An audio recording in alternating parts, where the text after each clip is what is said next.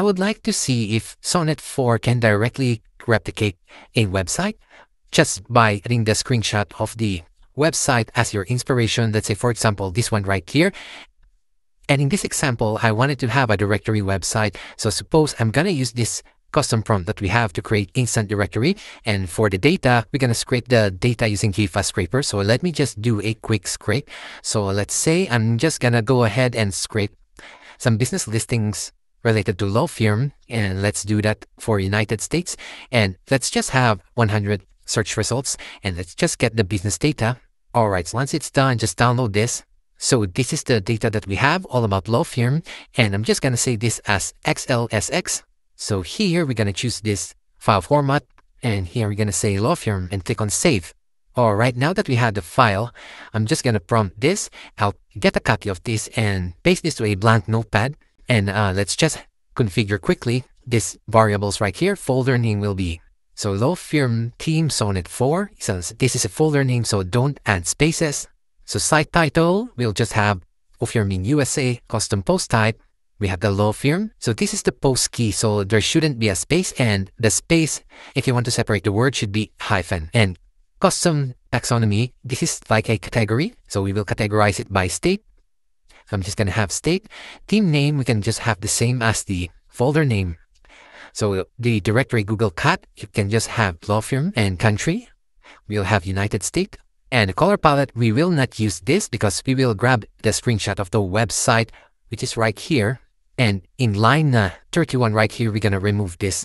And at the very last part, we will mention, so I'm just going to say replicate the color and the layout of the attached screenshot for the entire directory template. So let's see if this will easily follow the instruction. So we're going to copy this, and we have a test web WordPress website. I am using the local WP to run a WordPress website in your local computer. So let's open the VS Code so we can vibe code the custom prompt that we have. And as you can see, we have an existing theme right here. So we're going to create a new one. So let's head to client right here. And we're going to prompt this prompt right here. So let's paste this. So here, make sure you're using code Sonnet 4. And don't forget to add the screenshot. So maybe we'll add just 2 screenshots, or maybe this one first. I'll just take a copy. So this one right here, I'm just going to copy this, paste that in client, and then do another one. Maybe right here, you can take a screenshot of this one, and then copy this image, paste that again right here, including the prompt. And now let's run this. So let's just wait for a few minutes. So it looks like client and Sonnet 4 completed our request. Let's just quickly check the files. So we have the new theme right here, which is the law firm. Now let's go ahead and go to the dashboard. So you can directly click this WP admin, and you should install this ACF plugin.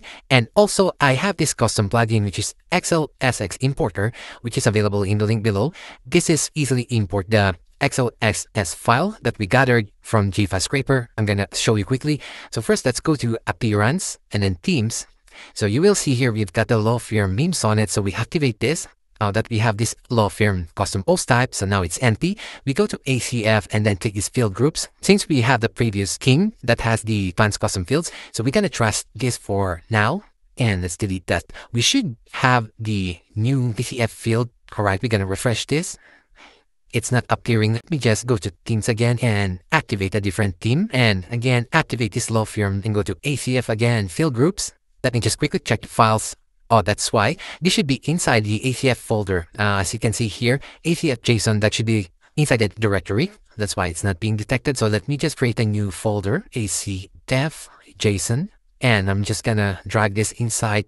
All right, now go back here and refresh this. There you go.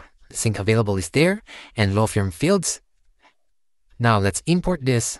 All right, now that you have imported, you should have now the XLSX importer. So just install this plugin right here. It's a custom plugin that I write code to easily upload listings that we gathered from Java scraper. So let me just do that. So here, as you can see, we selected the law firm that XLSX and upload and parse. And here we're going to select the law firm as the post type load fields. There you go. You don't have to map these F fields manually. So you can see they all map pretty well. And what we have to do here is the taxonomy, because we are categorizing this by state. So we add a taxonomy, and here the state is this address info region, and select this taxonomy states. And we have a child taxonomy, which is the city. So within each state, we have multiple cities. So that's how we're going to hierarchy our categories or taxonomy. Now, going up here in a featured image, just map the main image right here. So we will have the featured image. Now we'll get automatically inside the media and the content. I usually get the attributes because we are basing our data from this prompt. So this prompt, this custom prompt, it is using attributes as the content. So I think we're good to go. Click on start import. So you can see the progress right here. Once we have few listings uploaded, we're gonna check if this will at least replicate the appearance of this inspiration website that we have. So now 25 out of 100, it's 50 out of 100. So I think we can now open this in a new tab. Do not close this. All right, looks pretty good. It followed the color theme right here. Look at the color. Oh, it looks nice. Look at this. Browse law firm by state. Oh, this is pretty good. And this is how it's look. So let's see each listing. This is how the listing look like. I'll look at the color theme right here and how clean it added. So there's just few gaps issue which can be easily fixed. So let's go to the state level listing. So this is how it displayed the state. Look at the buttons. They look clean and pretty good. And footer right here, it looks nice. So there's just few modifications that we need to do, but look at how it is state. It followed the format of the inspiration website that we took.